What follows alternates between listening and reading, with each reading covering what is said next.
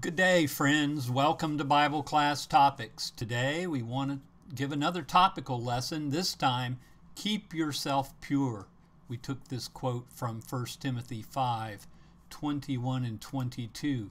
Paul the Apostle, writing to the young preacher Timothy, says this: "In the presence of God and of Christ Jesus and of the elect angels, I charge you to keep these rules without prejudging, doing nothing from partiality. Do not be hasty in the laying on of hands, nor partake in the sins of others." In other words, Timothy, keep yourself pure.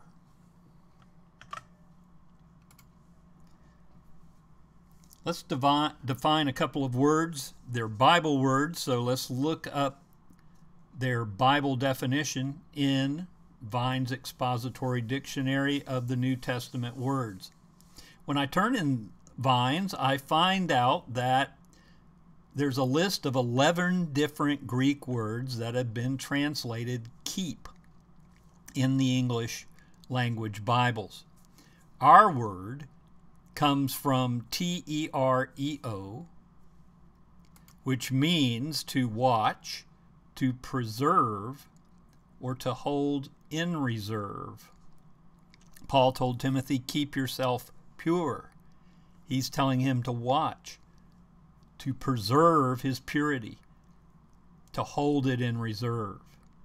And of course, pure, we looked that up as well.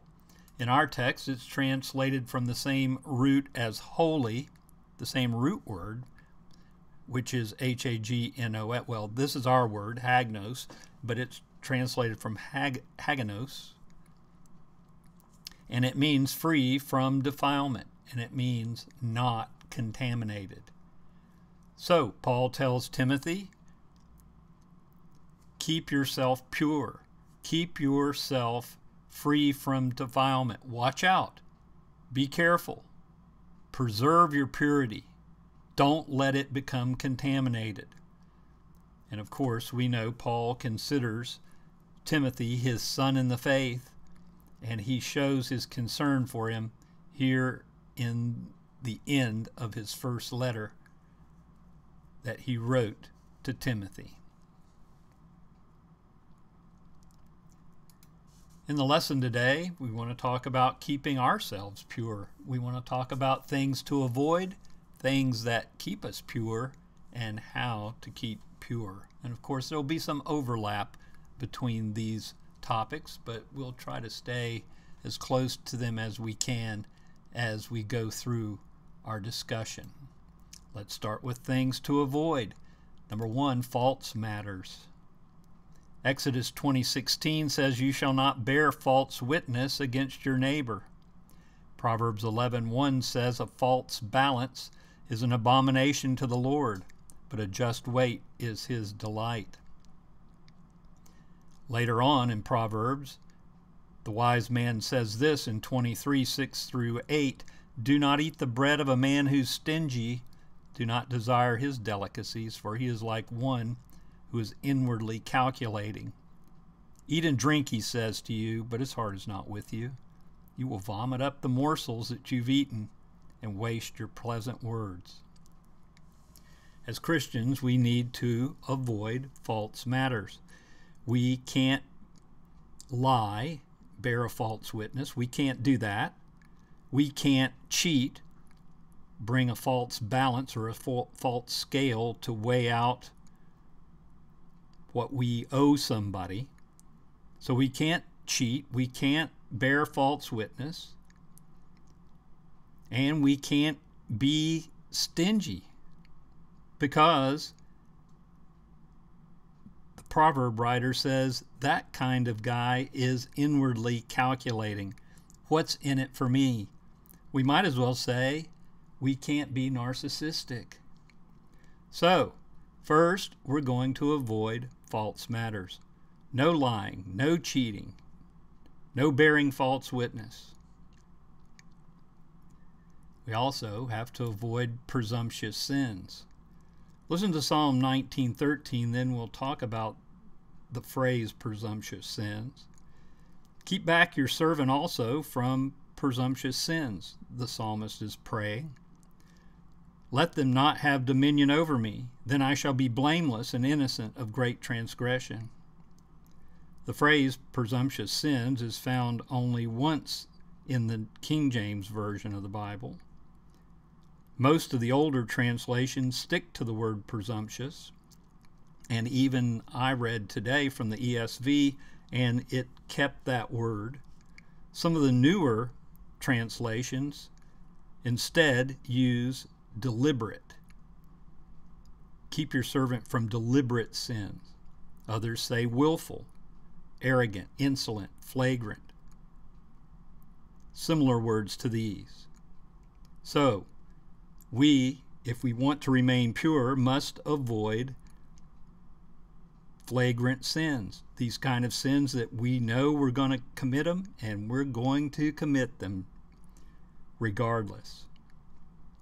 Deliberate sins, willful sins.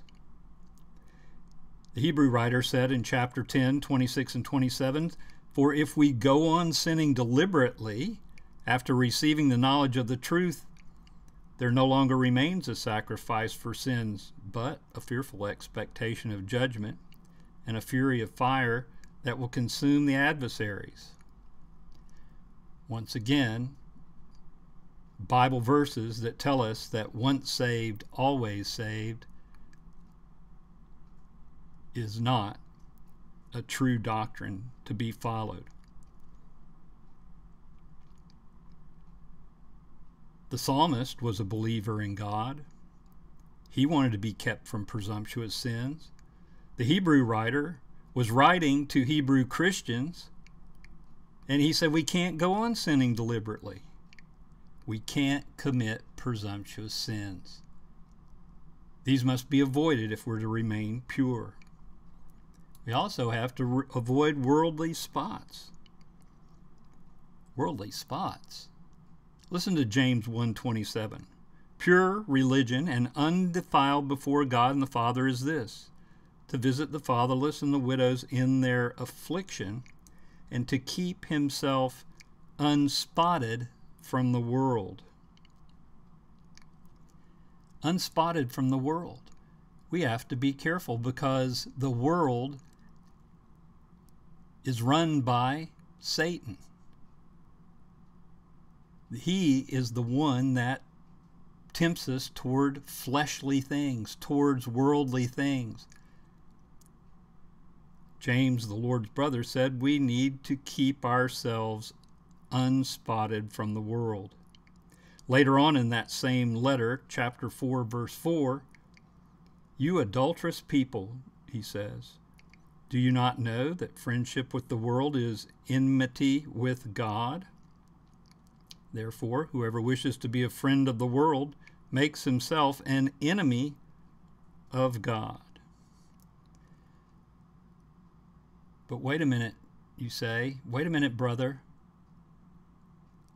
I'm the only Christian at my work. I'm the only Christian in my class at school. I'm the only Christian in my neighborhood. How can I avoid the world? Do you want me to go up on a mountain and become a hermit? Listen to what John says in 1 John 2, verses 15 through 17. "Do not love the world or the things in the world. If anyone loves the world, the love of the Father is not in him. For all that is in the world, the desires of the flesh and the desires of the eyes and the pride of life, is not from the Father but from the world.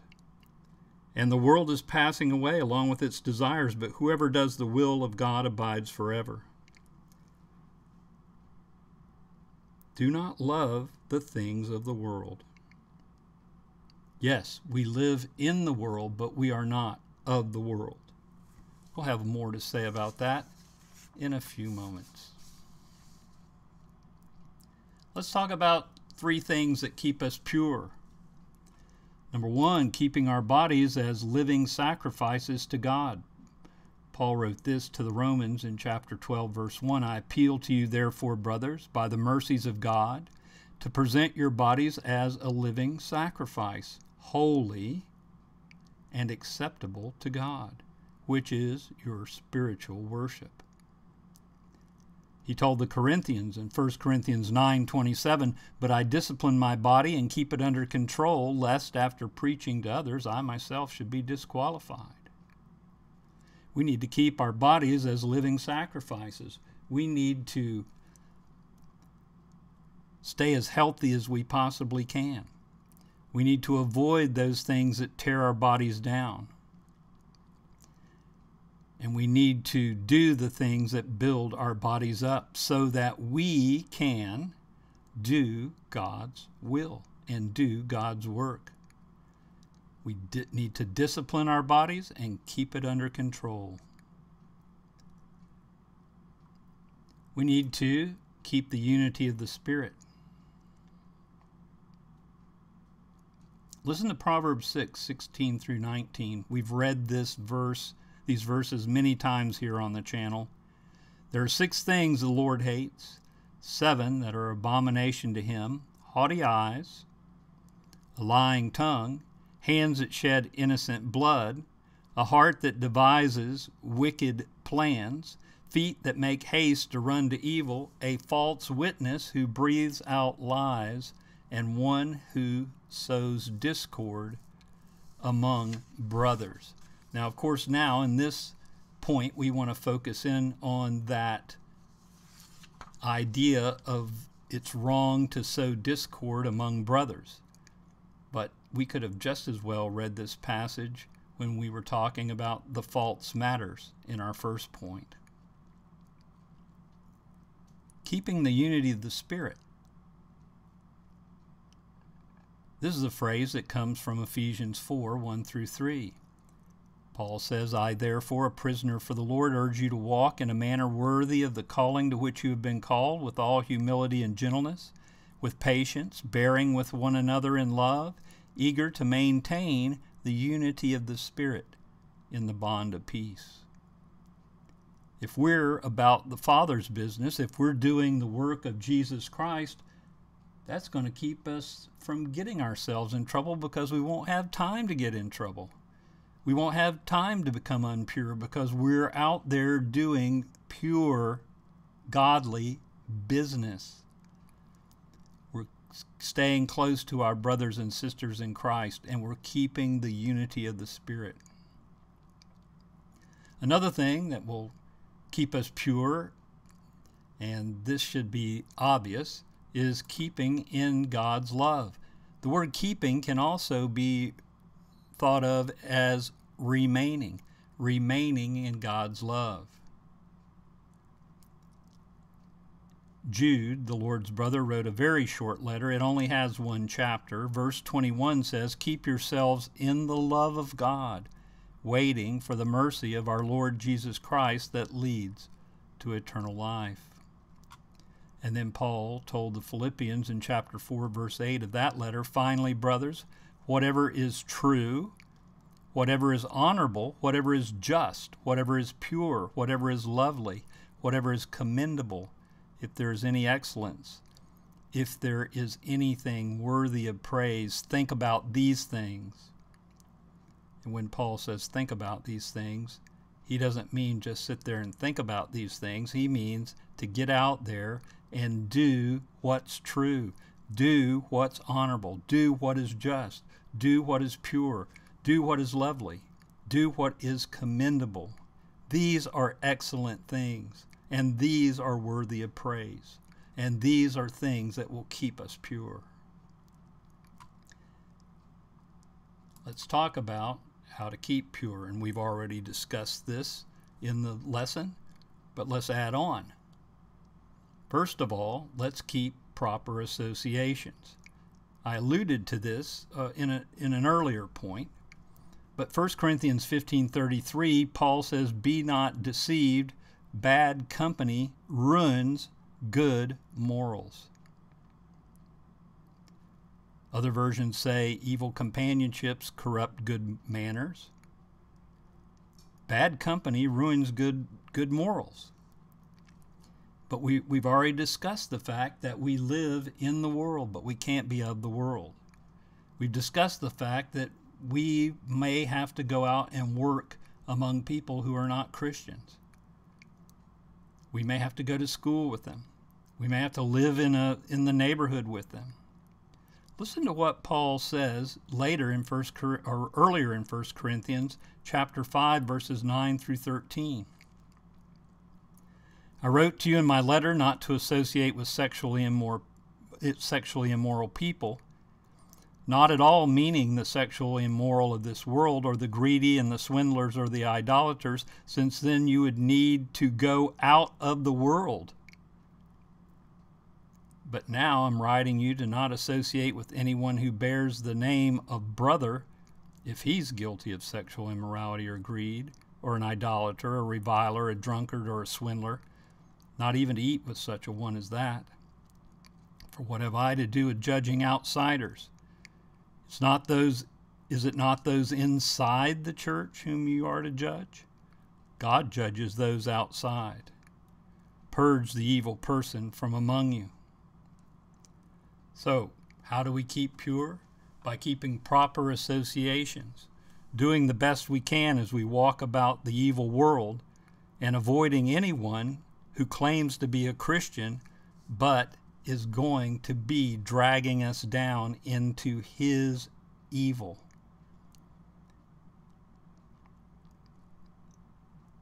We have to judge the people in the church to determine whether they are good or evil. Outside the church, Paul says God judges those. Do you remember Solomon, the wisest man that ever lived? He fell away in the end of his life. Why? Because he kept marrying woman after woman after woman. And these women were not of the Jewish faith. They were foreign women. And they brought their foreign gods to Jerusalem. And he began to allow them to worship their gods.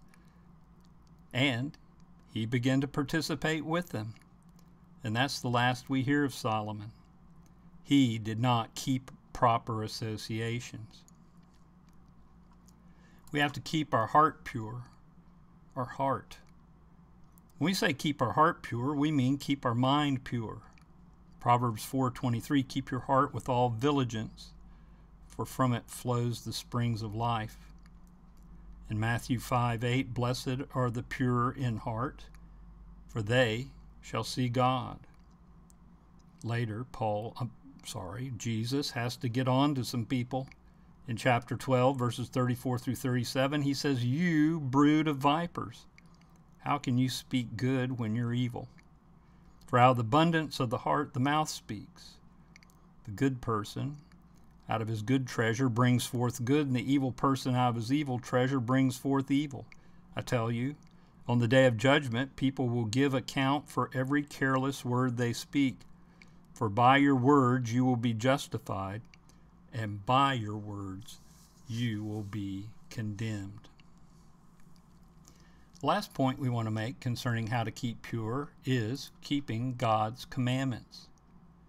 In John 14:23 and 24, Jesus answered him, if anyone loves me, he will keep my word, and my Father will love him, and we will come to him and make our home with him. Whoever does not love me does not keep my words, and the word that you hear is not mine, but the Father's who sent me. John later wrote his letters, 1 John 5:18 through 21. We know that everyone who has been born of God does not keep on sinning, but he who is born of God protects him, and the evil one does not touch him. We know that we are from God, and the whole world lies in the power of the evil one, as we mentioned earlier. And we know that the Son of God has come and has given us understanding so that we may know him who is true. And we are in him who is true, in his Son, Jesus Christ. He is the true God and eternal life. Little children, keep yourselves from idols.